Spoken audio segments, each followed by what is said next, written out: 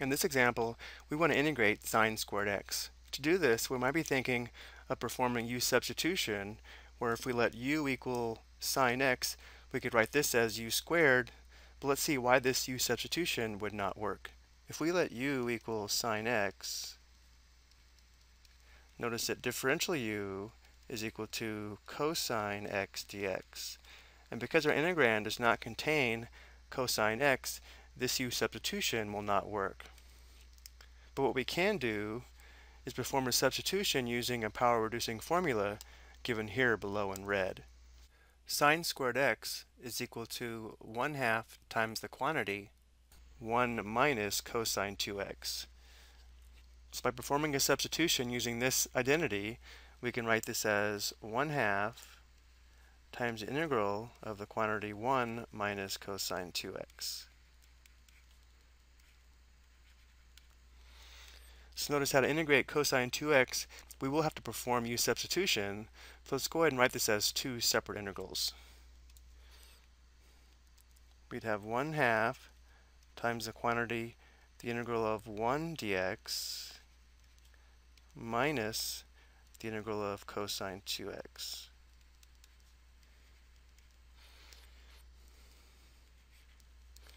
And again, looking at the second integral, we would perform a u substitution where u is equal to 2x, and therefore differential u is equal to 2 dx.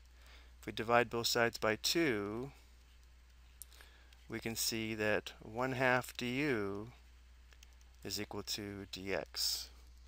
So let's go ahead and write this again. We'll have 1/2 times the quantity of the integral of 1 dx, and then we'd have minus the integral of, this would be cosine u,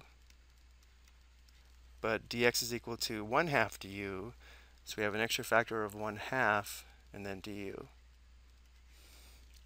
Now let's go ahead and integrate. We'd have 1/2 times the quantity of the integral of 1 with respect to x would just be x, and then minus 1/2 times the integral of cosine u, which would be sine u, or in this case, since u is equal to 2x, sine 2x. And then, of course, plus c, our constant of integration. Let's go ahead and distribute here.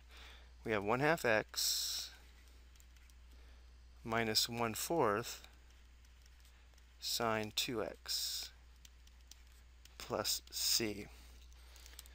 So this would be our antiderivative,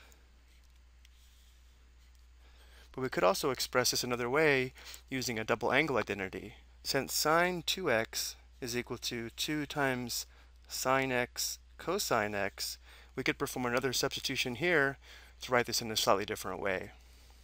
We don't need to, but let's go ahead and show how we could do this. This would be equal to 1/2 x minus 1/4 times, again, sine 2x is equal to 2 times sine x times cosine x.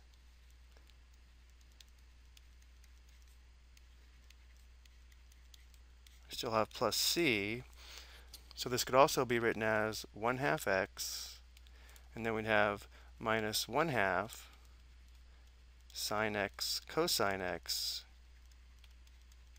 So for example, if you're looking in the back of a textbook, you may also see this as the antiderivative. Notice how we could also factor out the 1/2 if we wanted to. I hope you found this helpful.